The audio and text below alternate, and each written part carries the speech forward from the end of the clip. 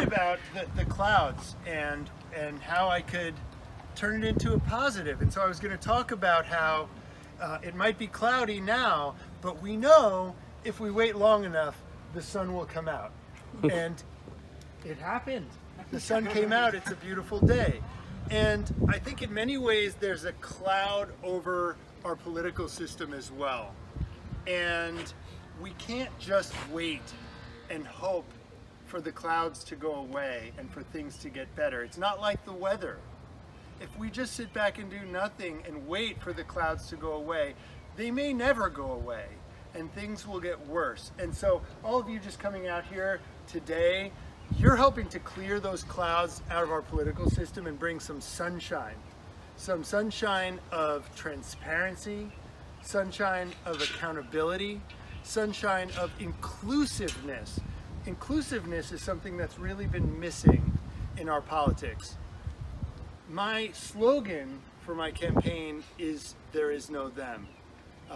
It means so much to me that it's also my website, thereisnothem.us.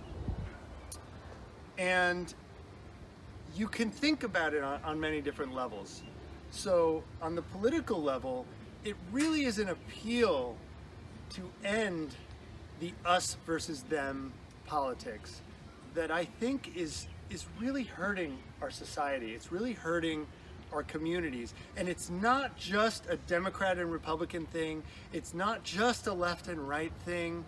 We are so polarized. We're so divided. We've become so tribal. And everybody has become so certain that their side, that their group is right.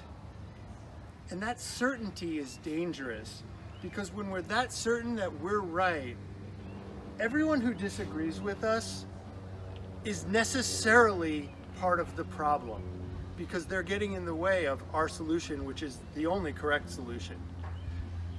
We've got to stop doing that, because when we otherize those who question our ideas, it gives us permission to harm them, to push them down, to lift someone else up, to hurt one group, to help some other group. The problem with this is it never works. When we divide ourselves and hurt one group to help another group, everyone is hurt. Our community is hurt. A